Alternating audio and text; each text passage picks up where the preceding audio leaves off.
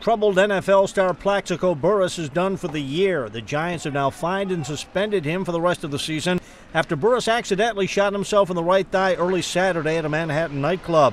The team also placed him on the reserve non-football injury list, which means the wide receiver can't come back for the playoffs either. Earlier Tuesday, Burress showed up at Giants Stadium where he spent about 6 hours inside, but once again stayed away from the media. One of his teammates was at a public event to speak, but not about the Burress drama. Oh, that's something that we're not here to talk about. It's not the time or the place, for that. We're here, trying to focus on men's health. We worry about, we'll do all the questions, about that tomorrow, in the locker room. Burress was charged Monday with 2 counts of illegal gun possession, and if convicted, could spend up to 15 years in prison. Authorities say they're still trying to sort out all of the details of what happened Saturday morning. They say they're waiting to speak to people at the hospital who treated Burress, and they want to speak with teammates Antonio Pierce and running back Ahmad Bradshaw, who they think were at the club as well. But police say some of the Giants aren't being forthcoming enough.